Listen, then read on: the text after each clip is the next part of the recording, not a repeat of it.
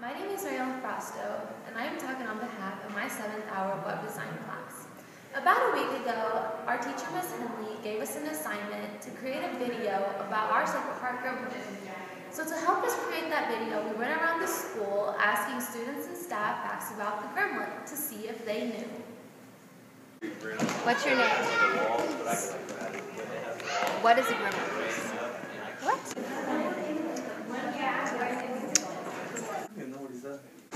What is a gremlin?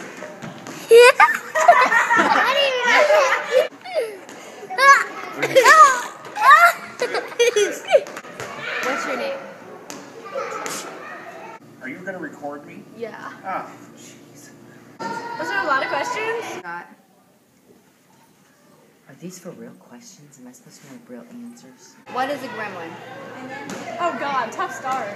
Okay, start over. Sorry. Can you read over the question? Why? To have hair all over you and be creepy and scary and... What is a gremlin? Yeah. The gremlins were the protectors of the church. What is a gremlin? A Sacred Heart gremlin is somebody that has a lot of pride for their school and a lot of school spirit and works really hard in sports and school. Shows honor to everyone in that sequence. It means you're a champion. What is a gremlin? Really? It's our mascot. Is Chase a gremlin? Yeah. Are you proud of him? Why was the gremlin chosen to be our mascot?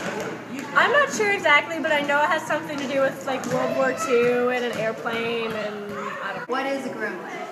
A gremlin is an icon of winning. Why do you think you were called out here? Because Mariela loves me. Because we're a gremlin. When was the gremlin adopted to be our mascot? 1985. When was the gremlin chosen to be our mascot? 1940s, I'm guessing. What year do you think the gremlin was chosen to be our mascot? 1906. Why was the gremlin chosen to be our mascot? You couldn't have asked me a math question. Square root of 10. And it couldn't have been an easy math question.